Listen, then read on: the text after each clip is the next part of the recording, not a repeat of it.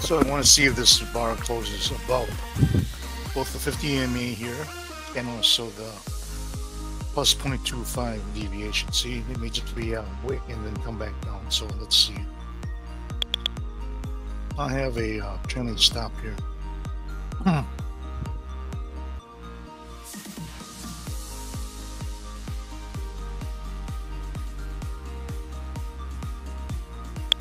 So let's see what happens here with this bar.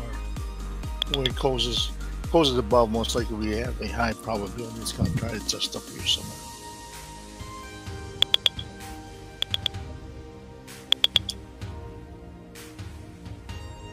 And you can see where the retracement, the fib retracement is.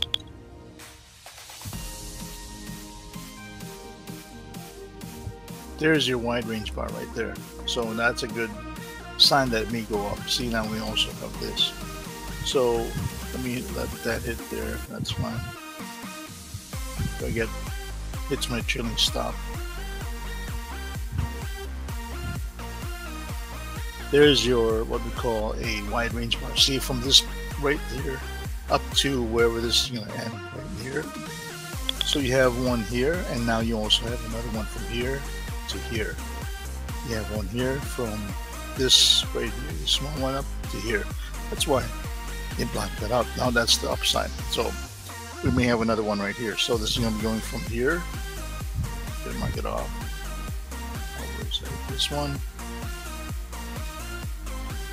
From there to so far it looks like right there. Right? So that's where your wide range bar is. Now I'm just waiting for this to hit my trailing stop.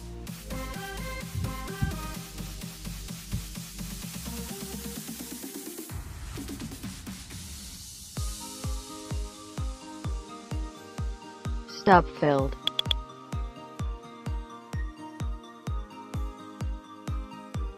Order submitted. Order filled.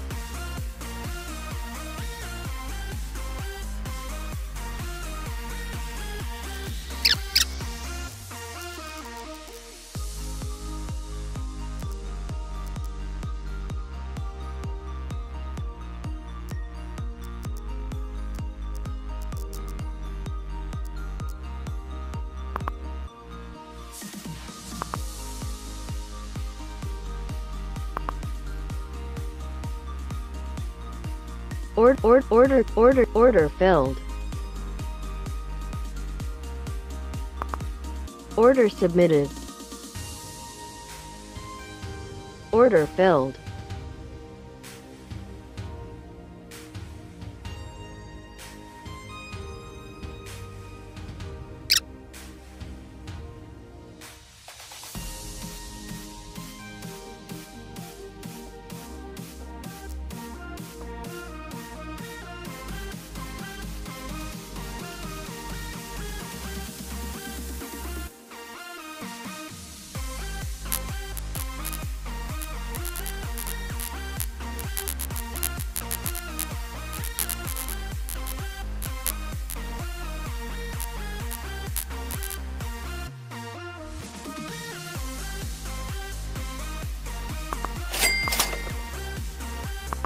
Okay, so I got close to break even. This is going down further, as you can see, right?